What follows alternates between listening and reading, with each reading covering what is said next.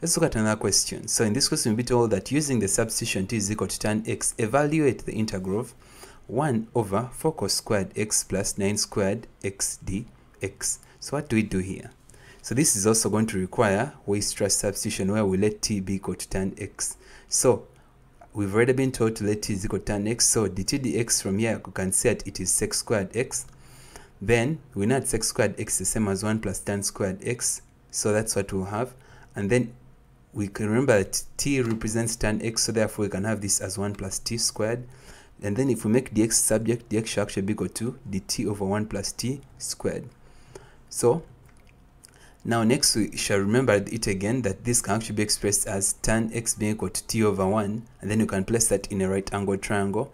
So the angle is x, and then the opposite is t, and the adjacent is 1.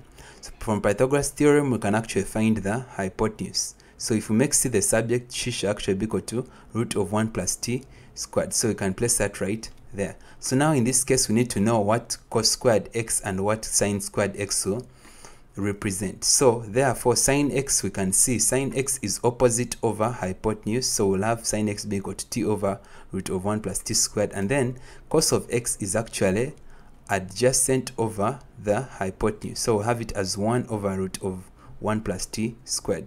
So you can say that sin squared x shall actually be equal to the square of this, which is actually going to be equal to t squared over 1 plus t squared. So that's going to be our equation 2.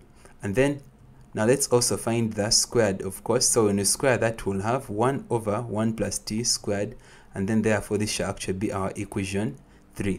So now to know what sin squared x and cos squared x are in terms of t, we can now replace that and put them back in the integral. So when you put them back in the integral, this is what we'll have. So next we can actually start solving. So you can actually say that this value here, 1 over 1 plus t squared, shall actually go to the numerator, and then we shall leave the dt right there. So this is what we have basically. So multiply the 4 in, and we'll have 4 over 1 plus t squared. Multiply the 9 in, and we'll have 9t squared over 1 plus t squared. So you can actually see here that the denominators are the same, so that means you can actually combine those.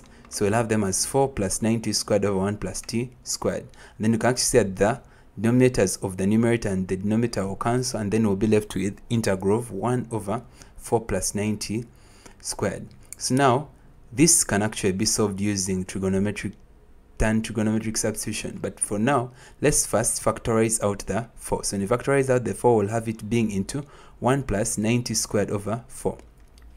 But you can see that 9 is the same as 3 squared, and then 4 is the same as 2 squared. So we can combine those, and we'll have them as integral of 1 over 4 into 1 plus 3 into bracket 3t over 2, then square that bracket. So now, by tan trigonometric substitution, we can say that 3t shall be equal to tan theta. Then let's make t the subject. T shall actually be equal to 2 over 3 tan theta. So if we differentiate that, dt theta shall actually be equal to 2 over 3 sec squared theta. So make dt the subject, and dt shall actually be equal to 2 over 3 sec squared theta d theta. Then if we solve for theta from right here, we can actually see that theta shall actually be equal to tan inverse of 3t over 2. So now put all those things back into the integral, and we'll have them as 1 over 4 into 1 plus tan squared theta times 2 over 3 sec squared theta d theta. And then what we can already see is that some values cancel. But before we do that, let's just multiply all these values. So we shall have 2 over 12 being pulled out of the integral. And then sec squared and this sec squared shall cancel, and we'll be left with 1. Then 2 over 12 is the same as 1 over 6. So we have 1 over 6 into the integral of 1 d theta. And now if we integrate 1, we get 1 over 6 into theta times theta plus c. But remember, theta is tan inverse of 3t over 2. So we put that back in, and we have 1 over 6 tan inverse of 3t over 2 plus c. But also remember, t is representing tan x. So therefore we have 1 over 6 tan inverse of 3 over 2 tan x plus c. And that is the answer.